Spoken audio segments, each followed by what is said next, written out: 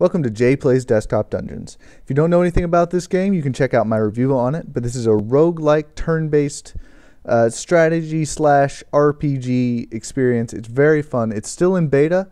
I plan on playing it throughout the beta to just show it off and to have some fun with it. So, alright, I just created my new profile. I've already put about 3 hours in this game, but for the videos, I want to start right at the beginning. So, Onward. The story begins. Creatures attacked in the night. The caravan was unprepared.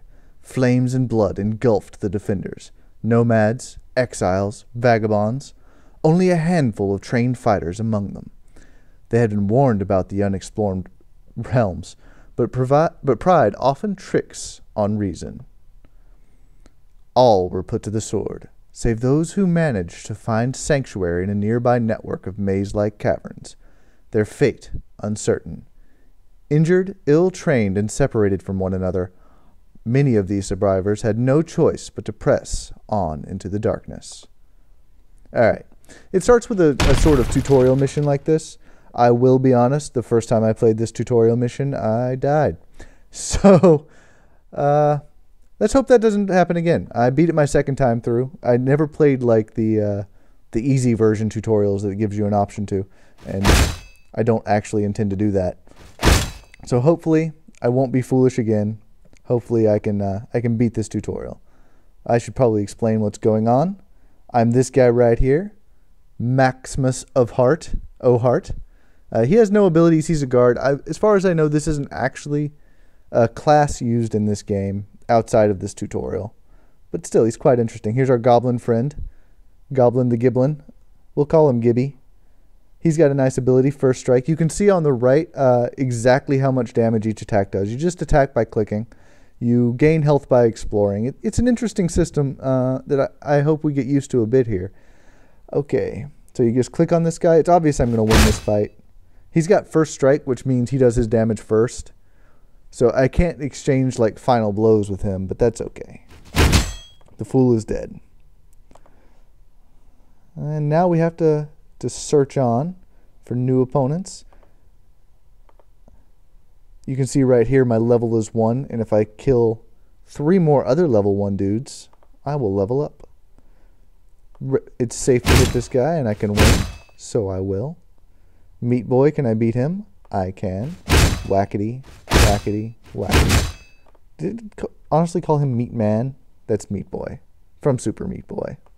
We love that game. All of us do. If you don't love that game, I'm sorry. Oh, there's a little highlighted square up there. There's my level 2 guy that I can kill now. Makes me happy. Alright, let's heal up a bit before we explore further that way. And we'll leave that. Alright, these are items you can pick up. This, as you might imagine, increases your attack, I believe by 10%. This increases your health a bit. And this increases your mana a bit. All very useful. Exploring on. Here's a spell for us.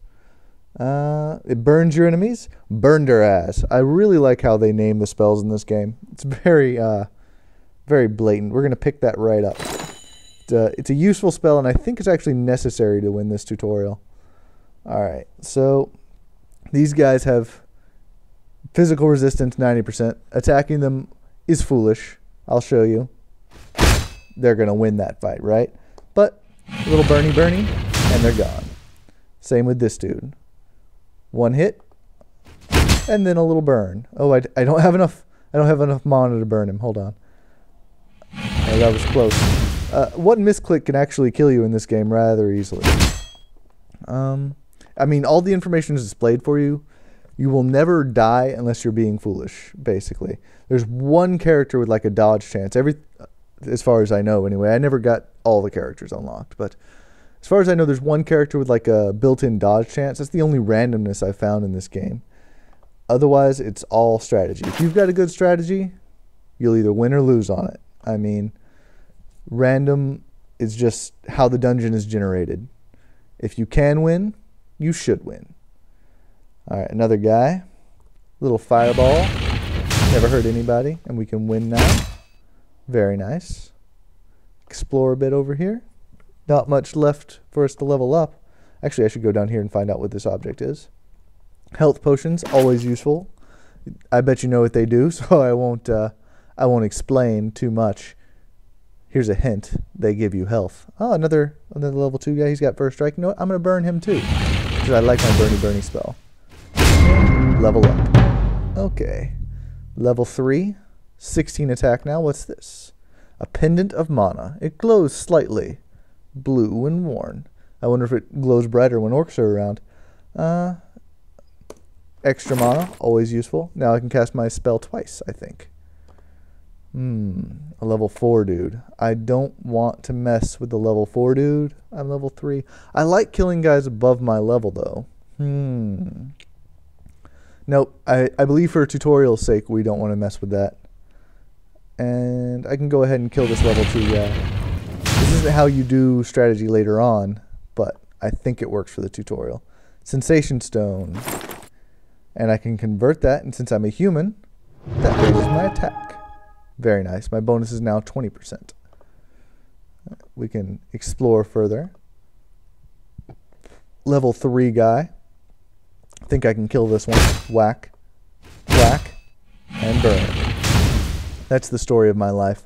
Whack, whack, and burn. Actually, I tend to use characters that don't use that many glyphs, but you'll see my playstyle later. It's not the best, but I enjoy it. All right, I can hit this guy once, and again. Yay. Magic user. I'm not going to mess with him. He looks dangerous. He's level 4. I'm level 3. Whack, whack, and win. That's such a beautiful thing. The whack, whack, and win attack. We're going to keep using it as much as we can. Use and abuse. Plus 10 health. Very useful. It's showing us all the different kinds of items we can find. It's very nice. I like exploring this way. Go off into the darkness. A level 3 magic user. I believe we can take him. Still haven't leveled up. We're close, though. We're close. Need to heal and kill this magic user. And now we're level 4. We can take on these guys up here. Whack, whack, and win. Then heal a bit. Heal by exploring. It's a novel concept that I like. And whack, whack, burn him for the win. Yeah, it makes your movements very significant. Like, if you manage to leave a lot of territory unexplored, you have a much better chance of ultimately succeeding on a level. Whereas if you're forced to explore later, bleat. All right, this is the dungeon boss. The dungeon boss always talks to you when you first meet him. Apparently we've got a goat. Whack, whack. I'm close to level 5 myself, Mr. Dungeon Boss. I might even be able to reach level 6. What chance do you think you have? Oh, wait. You're a goat. Alright, I'm going to go ahead and kill this guy. He's lower level than me. Lower level guys usually don't pose that much of a threat. Now I'm level 5 as well. I'm going to explore first, which is always a foolish decision. No, I'll kill the goat. The goat's a fool. The goat's gonna die by my hands. Awesome. Now I could go ahead and exit, but I think there's some money down here for me if I remember correctly. So I will continue my explorations. Take myself a nice bit there. I always like exploring as much as possible. See? We've got some gold. Some more gold. Always love it. Gold. Yes, 25 gold. I seem to remember there was like a secret path over here as well. I don't know if that's an actual secret path or if it's just, secret to me because it kind of blends in. Sometimes I can't always tell where I'm walking or where I can walk, and I don't like that. I think something like this should be ultimately clear on everything. But if it's meant to be a secret, I understand. I understand the idea behind it. We're going to get out of here, and we're going to get to the main hub world. That's where we want to be. That's where we can show off our ideas, what we're doing, what we want to do. Let's exit. The aftermath. All right, our caravan was attacked, but we've apparently settled down here. Let's see what happens afterwards. Many perished in the days and weeks following the attack. Some were slaughtered by cave denizens. Others became trapped or lost. Stronger survivors prevailed against the darkness, banding together to establish a crude outpost in the heart of the wilderness. I like it. Though safe for now, this group of refugees and crude militia cannot hope to stand long against the terrors of the unknown realm. If their fledgling settlement is to survive beyond its first few weeks, they will need a reliable and well-trained force of heroes to keep enemies at bay. This is where your job begins. As the elected administrator of the rabble, it will be up to you to expand the settlement and recruit heroes needed to defend your people. Several survivors have already gathered the resources necessary to construct an adventurer's guild, and wait on your order to begin that construction. All right. Well, I guess I'll order them to begin that construction then. And that construction will unlock the fighter. I actually like the fighter. He's my second favorite class after the berserker. You probably see where my tendencies lie in RPGs. Yes, I just like to smash things with large sticks. Upgrade. Upgrade complete. New class unlocked. Administrator. Remember this moment well, for you will have just taken your first tentative steps down a long and glorious path. Under your guidance, these survivors will build a kingdom to challenge the gods themselves. I don't look forward to fighting gods. I mean, really? Well, okay. I haven't gotten that far in my previous playthrough where I was challenging gods. Mainly, I had gotten where I was now fighting goats, which is always scary. Goats are scary. It is time to send out your first adventurer. Slay some monsters and claim to a token of victory. It shall be known henceforth that this kingdom will never be threatened again. Sorry, I had my mouse in the middle there. I tend to do that. All right, we've unlocked the fighter. And we have a taxidermy quest. I like that our first quest is to kill an animal and stuff it for display. It is time to take the fight to them.